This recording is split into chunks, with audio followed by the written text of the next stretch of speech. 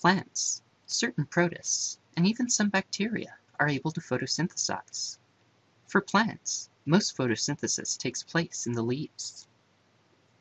Specifically, photosynthesis takes place in the chloroplasts, organelles which are often in their highest abundance in the cells of the wide leaf structures. These organelles have a double membrane, and there are green membrane discs called thylakoids found within the inner space of the chloroplast, called the stroma. The thylakoids are stacked within the chloroplast, forming a grana. The events of the light reaction of photosynthesis will take place on the thylakoid discs, while the events of the Calvin cycle occur in the stroma. Before we go on, a quick word on energy. Energy can be present in the form of movement, or as stored energy, called potential energy. Potential energy can be stored in an object simply based on its position, as we will see in this example. The rock has more potential energy at the top of the hill than at the bottom. This will become important to understand the light reactions. In the light reactions, solar energy is harvested and converted into two forms of chemical energy, ATP and NADPH. In order to absorb light, we need to have pigments. Pigments are molecules which absorb certain wavelengths of light while reflecting wavelengths of light that are not absorbed. The color that we see is the color that is not absorbed. Chlorophyll, one of the main pigments involved in photosynthesis, appears green, which means that it is absorbing wavelengths of light other than green, and the green light is being reflected and is not used in photosynthesis. These pigments are organized into photosystems.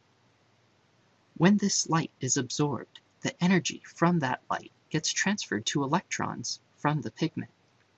In the demonstration that we are about to see, the distance that the marbles are from the surface of the table represents the amount of stored energy in those electrons.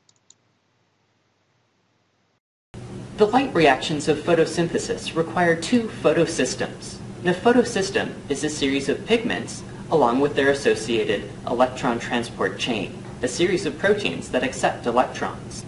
The photosystems absorb sunlight, and when those pigments absorb sunlight, they transfer that energy into electrons. The electrons that are in the pigments start at a low energy state, but then when the photosystem absorbs a photon of light, those electrons have become energized. These high energy electrons are in an unstable state, yet what happens is that those high energy electrons are transferred down the electron transport chain, releasing that energy that they had stored. That energy, as we'll see, will be used to make ATP. There are two photosystems, photosystem 2, which is the water splitting photosystem, and photosystem 1, which is the NADPH producing photosystem. By the time those electrons get to the end of photosystem 2, they are at a low energy state and need to be transferred to photosystem 1. Here, yet again, another photon of light is absorbed by the photosystem, energizing those electrons again. Those electrons are passed down yet another electron transport chain, where they will ultimately be transferred to NADPH.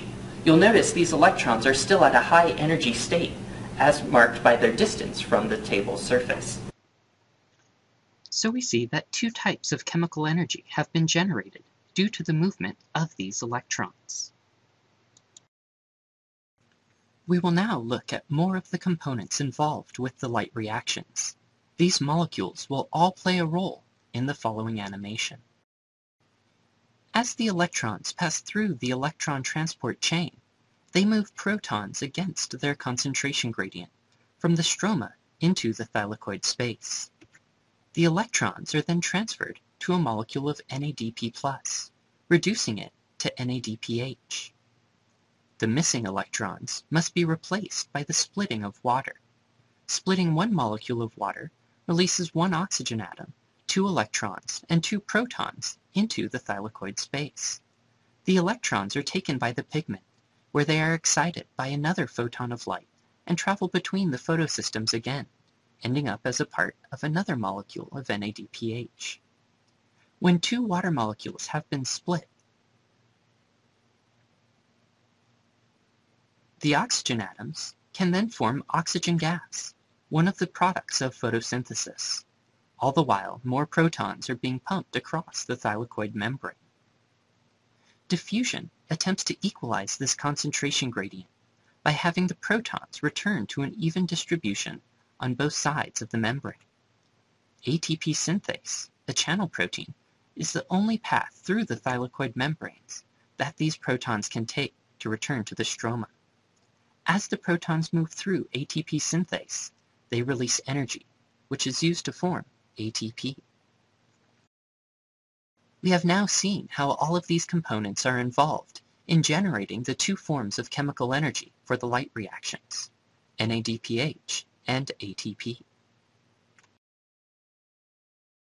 We have also seen how the light reactions contribute to the formation of oxygen gas during photosynthesis, as well as producing those two forms of chemical energy that will be used during the Calvin cycle to convert carbon dioxide into glucose. Remember, all of this is happening on the thylakoid membrane, which is just one part of one organelle, of one cell, of one organism. Wow, that was a lot of information. Feel free to repeat parts of this video until the steps make sense. Let's see if you understood this review of the light reactions by going over some questions. The two forms of chemical energy formed during the light reactions are CO2 and H2O, glucose and oxygen gas, ATP and NADPH, ADP and NADP+, carbohydrates and lipids. What is the source of the electrons which end up getting added to NADPH? Sunlight, water, CO2, ATP. Chlorophyll is green because green light is the most important for photosynthesis. True or false?